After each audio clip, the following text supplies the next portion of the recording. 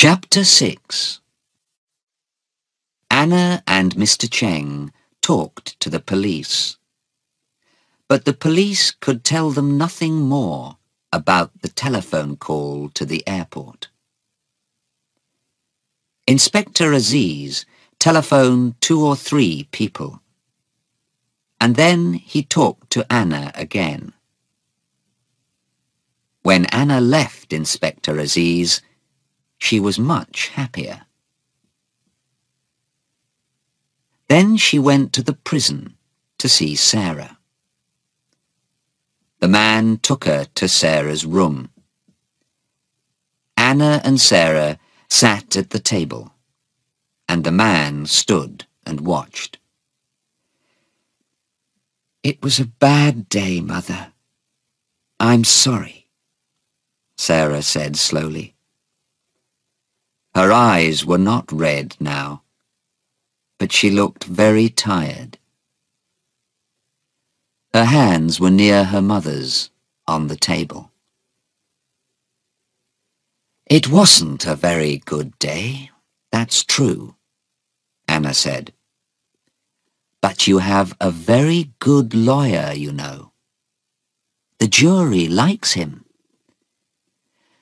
"But it doesn't help," Sarah said. "There was heroin in the toothpaste tubes, and the tubes were in my bag. What can Mr. Cheng do? The heroin was in my bag, Mother. The jury knows that." Anna looked at her daughter carefully. "Perhaps Hassan put it there, Sarah," she said. "You like him, I know, and he looks nice, but—" "Mother, I love him. I said that in court. You heard me. And Hassan loves me too. And he does not buy or sell heroin. Sarah stopped talking and put her hands on her stomach. "What's the matter?" Anna asked. She looked at the man. "Quickly! She's ill! Get a doctor!"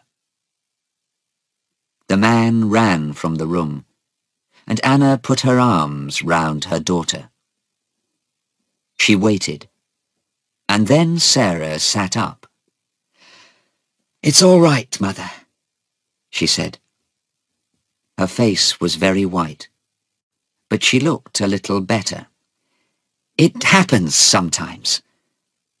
I often feel ill, and I don't like to eat much.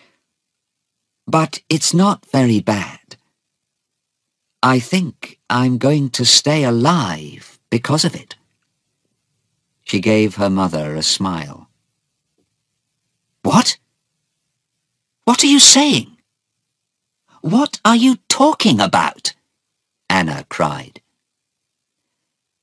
"My baby." Sarah's face looked different now, half smiling, half afraid. "Mother, don't be angry, please. I'm going to have a baby. It's Hassan's baby. We wanted to come to England and tell you about it there, but now we can't. I love him, and he wants to be my husband, Mother. Mother, please don't be angry." Anna's face was white now. For nearly a minute, she could say nothing. She wanted to cry, but she didn't.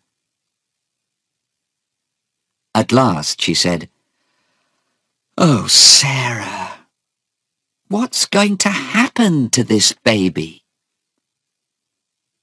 Sarah looked at her hands. "Nothing, Mother. I asked Mr. Cheng about that. They can't kill me, you see, because I'm going to have a baby. They can't kill a mother and her baby. That's the law. But that doesn't help Hassan. Anna heard a noise and looked at the door. "Listen, Sarah," she said quickly, "before the doctor comes. I'm not angry, and I do love you, Sarah, of course. But listen, I talked to Inspector Aziz again today. I think he can help you, and Hassan too. So don't be afraid, please." And the door opened, and the man came in with a woman doctor. Anna stood up.